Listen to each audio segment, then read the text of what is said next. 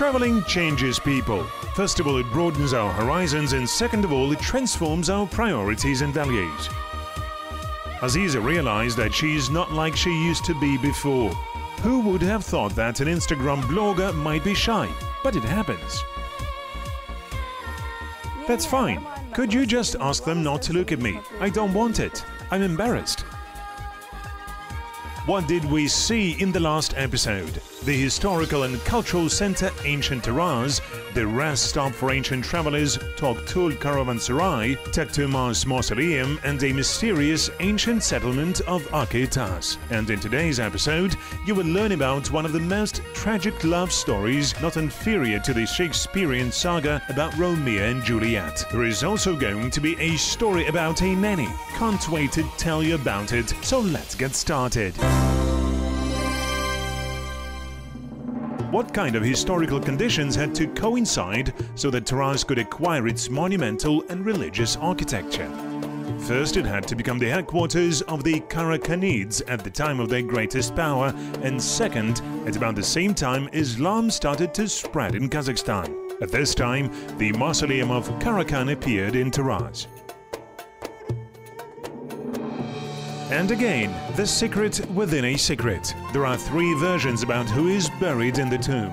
According to one of the versions, Karakhan was a descendant of Khoja Ahmed Yasawi.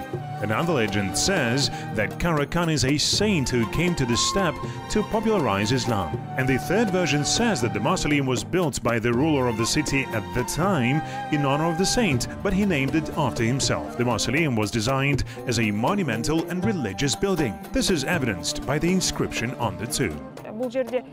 On the plate of the mausoleum, it is written, La ilaha illallah Muhammadu Rasulu Allah, which translates as there is no God but Allah and Muhammad is the messenger of Allah. Many who come here know that this person was devout and God-fearing who actively preached religion. Therefore, people began to call him saint, and from 1856 to 1936, the city of Taraz was called Awliya Ata. From the 17th to the middle of the 19th century, the remains of the city, which at the time was called Yani and had been burnt at one time by Genghis Khan, fell under control of the Kokand Khanate. A place near the Karakhan mausoleum was gradually populated. Settling on this territory, people believed that they were under the protection and patronage of the saint. In 1856, the city was named Awliya Ata. Under this name, it became part of the Russian Empire in 1864. You know, I'm not tired of repeating this, but no matter how urban or modern you are, every time you contemplate such sites, see the Arabic script or hear a prayer, you just want to be silent. Stand up and feel the moment.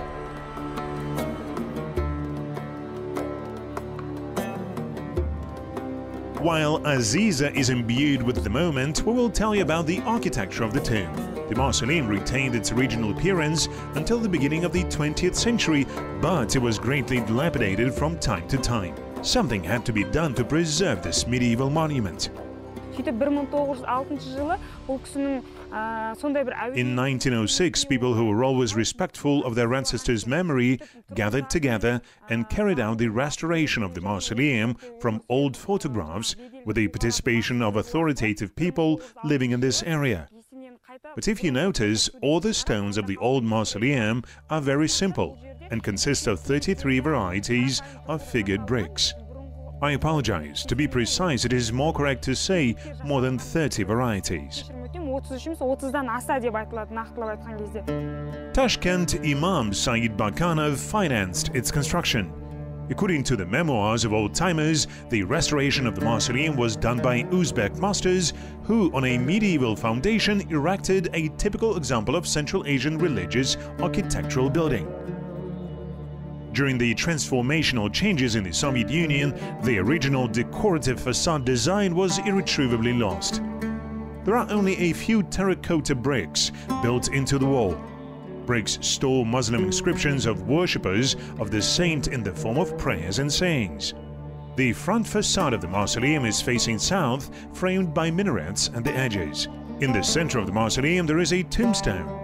Prayers are constantly going on in the mausoleum. The stream of visitors is endless. Girls, I want to remind you that there is a very strict dress code. For example, they didn't let me in because, without thinking, I came here in a short skirt. Of course, you can wrap scarves around your waist, you can buy them at the entrance, but it's better to think about an appropriate outfit in advance. Why didn't I think about it beforehand? If you do not know how to dress in a holy place, then here are some tips for you. Women should hide their entire body except for the face, hands and feet. Hair should be completely hidden under a scarf. Men shouldn't wear shorts or very tight pants. The color of clothes should not be too bright and the cut of the clothes shouldn't be tight-fitting. Also, all pilgrims leave their shoes at the entrance. The rules are quite simple and are not too difficult to follow.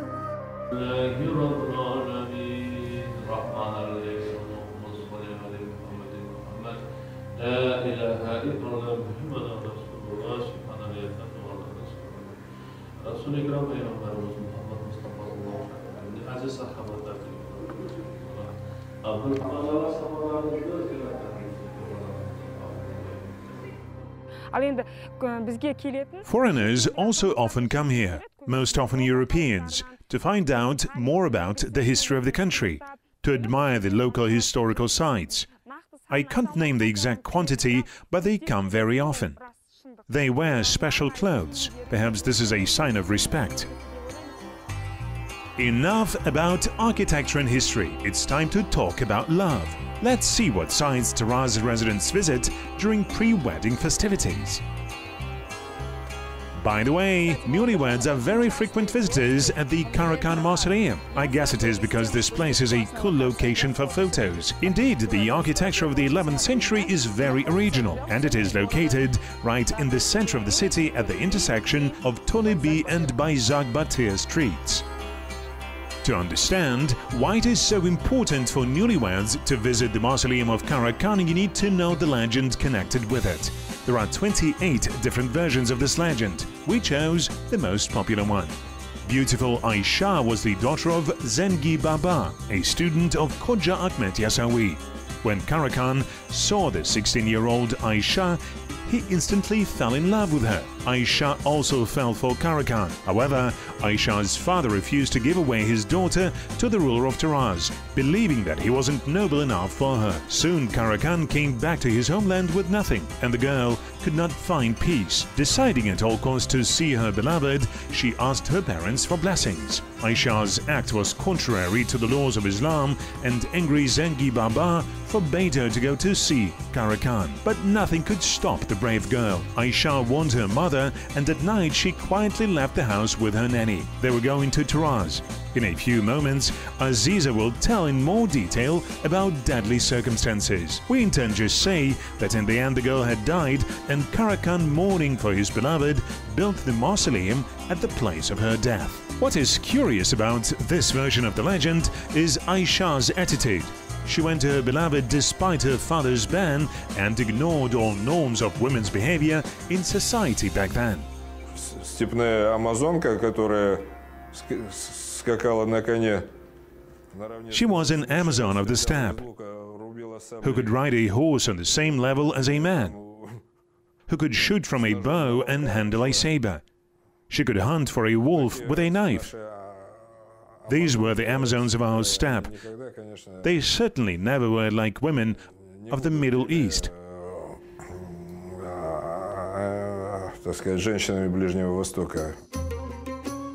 In general, myth-making can be an excellent marketing ploy for all historical tourist sites.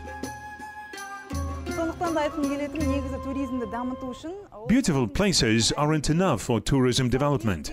For example, even though there is nothing, you can easily develop tourism. There is a great storytelling tool for this. If you connect a story with a place, you can come up with a legend, so you can convey it to people, to any prospective guest. In fact, if a guest is interested in a legend, if the way he was told is compelling to him, then you can attract him to visit. Let's get back to the Taraz's newlyweds. The guide of the mausoleum of Karakhan, Akpan Jamal, explained what national quality is associated with the wedding pilgrimage in Taraz. Residents of Taraz, as well as guests from all over Kazakhstan, especially young people, visit this place with a desire to honor the memory of Aisha and Karakhan. They read Quran and receive blessings.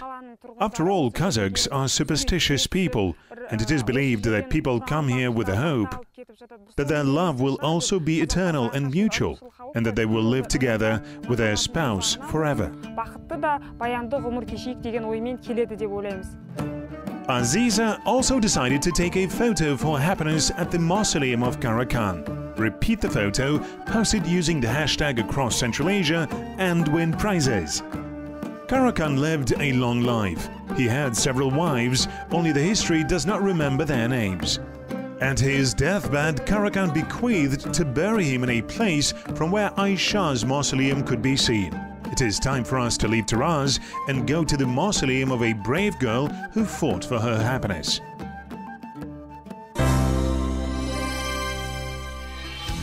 We drive 18 kilometers from the city in the direction of the village of Aisha-Bibi, where everyone is able to show you where Aisha-Bibi mausoleum is located.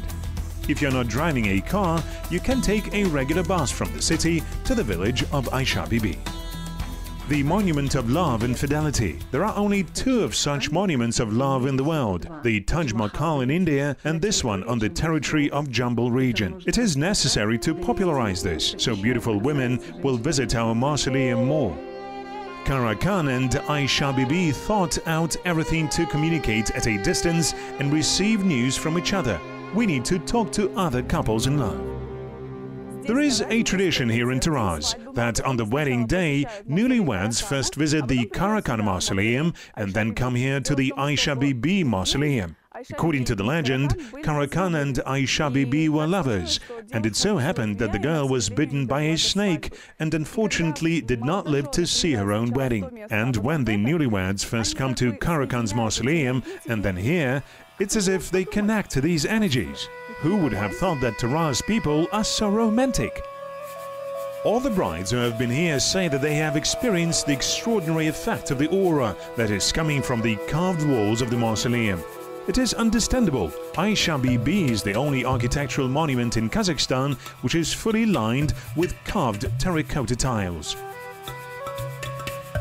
The bricks of the Aisha-Bibi mausoleum are decorated with 60 varieties of patterns, including koshkar muyiz, hexagonal stars and floral ornaments. The design of tiles is very poetic.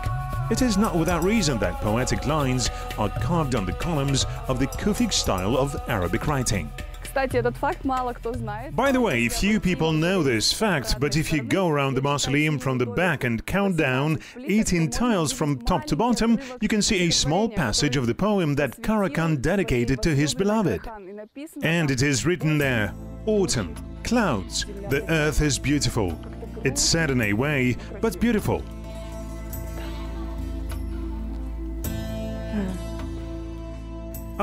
Why no one dedicated poetry to me?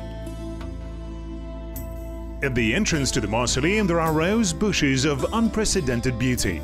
In Sufi poetry, the rose was revered as a deity and an object of love. Karakhan would love the design of his beloved's mausoleum.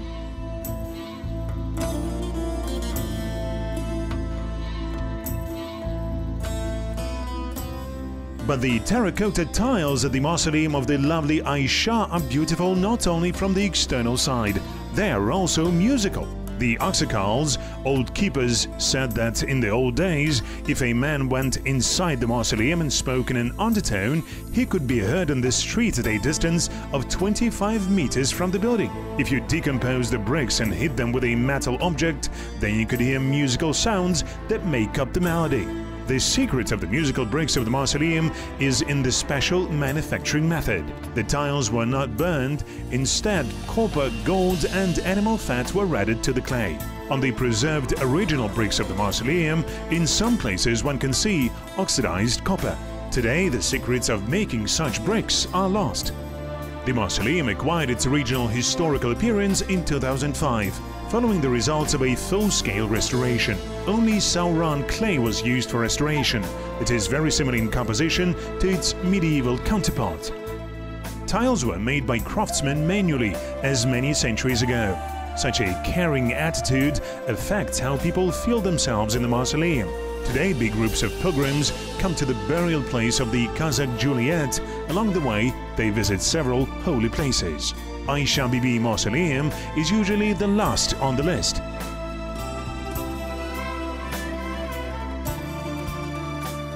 Women come to ask for conjugal happiness and motherhood. Ну, у нас группа паломников, мы глубоко верующие, и мы вообще... Well, we have a group of pilgrims. We are deeply religious. We generally came to visit not only Aisha-Bibi mausoleum, we started our journey from Aristan Baba, the main holy figure of the Kazakh land.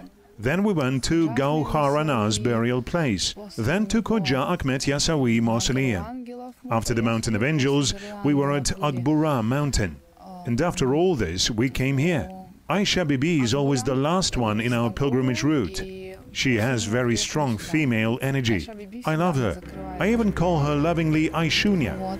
У нее очень сильные женские энергии. Я ее люблю, я даже ее называю Аишуня.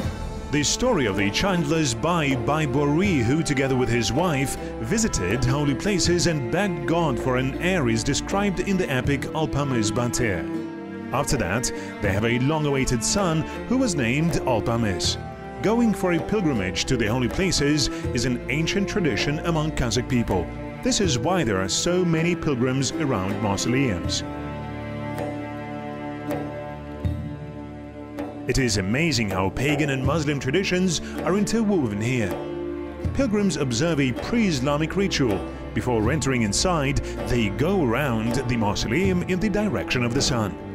However, at the same time, they read prayers and perform ablution or daret. Aida told us that the tour starts early on Friday morning and ends on Sunday evening. We asked a pilgrim from Almaty why she had the spiritual need to visit holy places.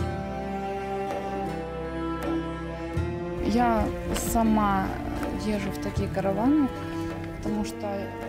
I go to pilgrimages like this one because I feel that it rejuvenates me, restarts my conscience.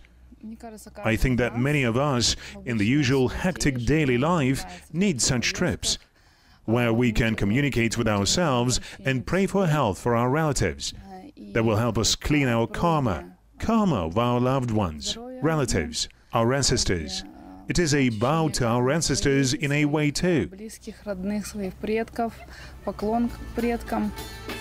the Aisha-Bibi mausoleum, we took away the blessing of the Kiprand Jatinan, or 7 flapjacks. People attach sacred importance to the preparation of flapjacks. The tradition is called the Ascension of Smell. Worshippers believe that if they feed the souls of their deceased ancestors, they will not die. A similar pre-Islamic ritual of feeding souls was preserved in connection with the cult of saints among the Kazakhs. Gradually was organically woven into Muslim rites. Now the flapjacks are usually fried on Fridays, because it is believed that on the 5th day of the week, Allah released the spirits so they can visit their native places. We didn't have to travel long. 20 steps and we are on the next location, Babaji Khatun Mausoleum. By the way, next to the Aisha-Bibi mausoleum, you will see a small mausoleum and you might wonder what it is. This is the mausoleum of Aisha-Bibi's nanny, who devoted her whole life to caring for that mausoleum. People thought it would be right to bury the nanny next to Aisha. Legends say that Aisha's mother, Anwar Ana, could not let her daughter go on an unfortunate trip alone. She ordered the nanny, Babaji Khatun, to go with Aisha and protect her from any adversity. From birth, Babaji Khatun raised Aisha, taught her how to read and write, as well as taught her Arabic and Persian languages. One thing reassures me, Babaji, that you are next to my girl, Anwar Ana said when Aisha and Babaji were leaving. When Aisha-Bibi died of a snake bite, the nanny grieved over her death for a long time. And then she settled nearby, and until the end of her life, she was the keeper of the mausoleum. The faithful nanny briefly outlived her beloved child. To this day, the image of Babaji Khatun is the symbol of devotion. After the death of the nanny of his bride, Karakhan ordered to build her a mausoleum next to the mausoleum of Aisha-Bibi. On the portal of the main facade of the tomb of Babaji Khatun, the remains of an embossed inscription in Arabic have been preserved. You can read the lines. The majestic tomb called Babaji Khatun. Its builder is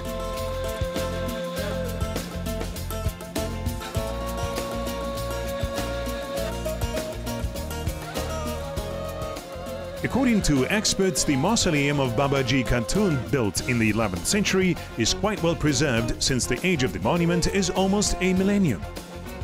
On the walls, symbolic images of the moon and the sun are still clearly visible in the form of the emblem of the god Tengri. The building of the mausoleum is crowned with a faceted drum, which served as the basis for the 16-ribbed conical dome, which has not survived to this day. The presence of a ribbed tent and a drum brings together the mausoleum of Babaji Khatun with the monuments of Khwarezm. In 1981, the dome was reconstructed according to the project of the Institute of Kaz Project Restoration. And in 2002, the mausoleum of Babaji Khatun was completely restored. Since 1982, the mausoleum has been under state protection. People visit such structures as places of spiritual power to receive positive energy.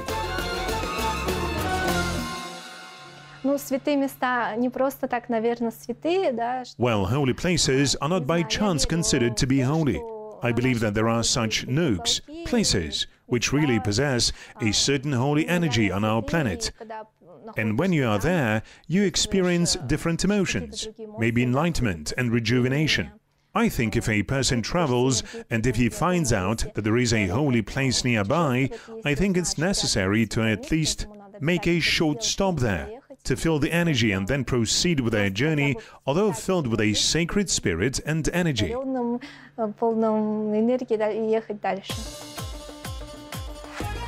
We leave the vicinity of the ancient city of Taraz and are in a hurry to discover an authentic Turkestan.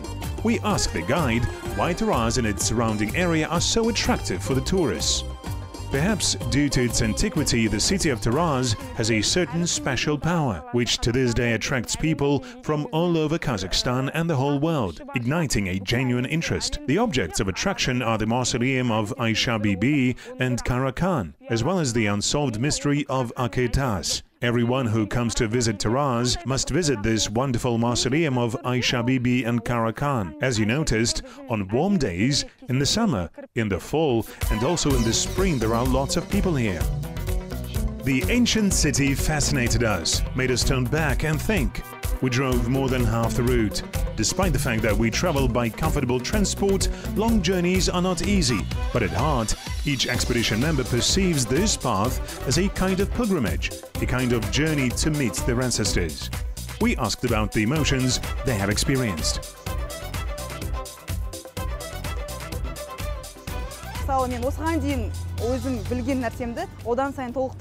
After this expedition, I would like to fill in the gaps of the knowledge that I already have and learn more new information. First of all, I want to tell my family everything about the trip. And second of all, I plan to bring my family here. Well, to be honest, it's my first time on such an expedition. I was delighted. I visited places that I have never been to before and did not know that we have such beautiful historical places. In general, there were a lot of good impressions.